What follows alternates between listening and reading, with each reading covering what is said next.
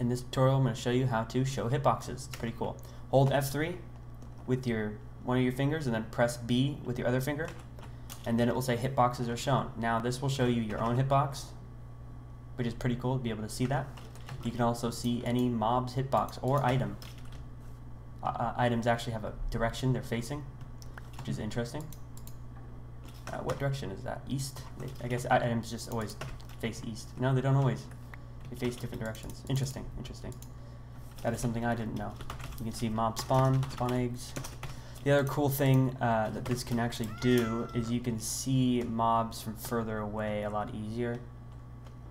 Where if we turn this off, it's a bit harder to see that cat, but as soon as we turn it on, it's very obvious where it is. This can be used in PvP servers and stuff to kind of get an advantage of seeing players. You can also see players' hitboxes.